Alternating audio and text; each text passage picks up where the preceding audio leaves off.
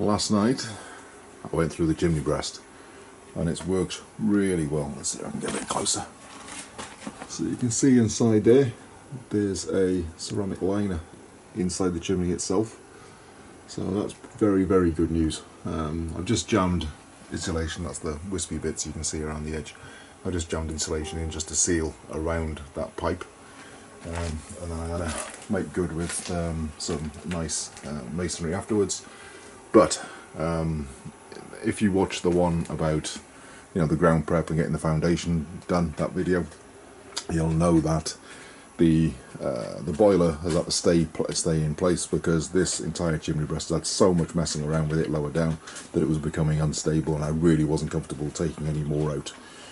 At the time I said that I was gonna, when I went through the chimney breast with a nice big hole, I was going to pour liquid cement down there and fill the entire back boiler, all the voids in it, with concrete and make the entire bottom section of this completely solid.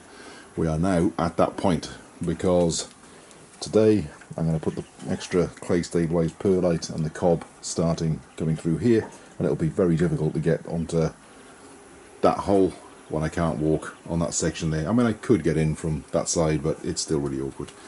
So next job is to get a really nice wet sloppy mix of concrete made up, and I'm going to pour that down that hole. Now I've made a fairly wet mix of concrete. Now to get that down that hole using a trowel or anything else like that, it's going to cause an awful mess. I'd have to sheet everything out and all the rest of it. So instead I'm using this. I've just sawn the bottom off a bottle and I just literally scoop a load in.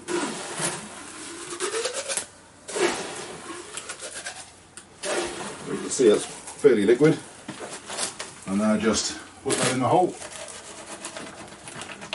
and dump it, and that's it, it's all gone.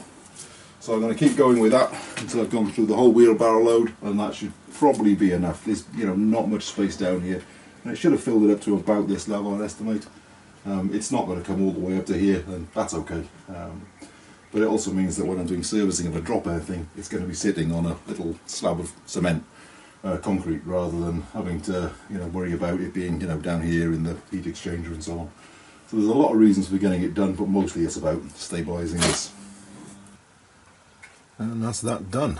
The pipe that's in there isn't permanent. That's just a short section, about a foot or so, that I've got for elsewhere in the ducting.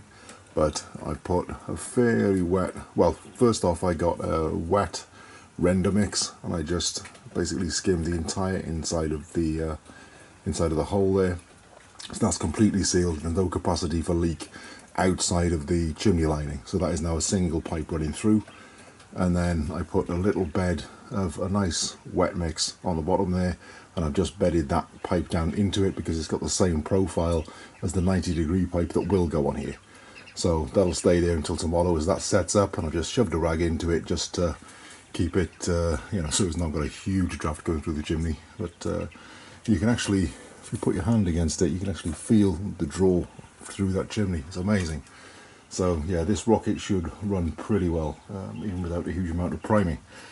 So that's that done.